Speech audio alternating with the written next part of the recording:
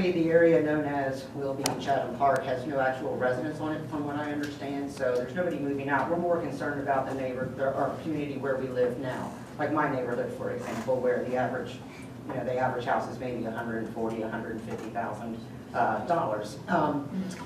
And once again, this is where the economic justice of having a tax overlay district feeds into this, because you are, once again, taxing the folks who are coming rather than the folks who are already here. In addition, if you include affordable housing in the plan, which it is, that will assist. But it's interesting that Durham was brought up, because indeed, where there is growth, where there is transportation, where there are jobs, property values go up because people want to go where the opportunity is.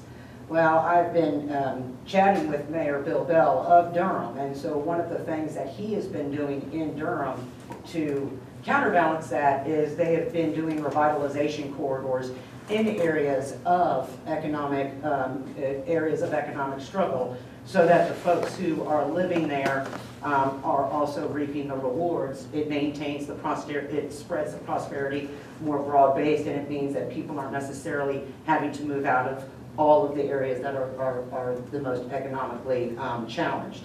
But really,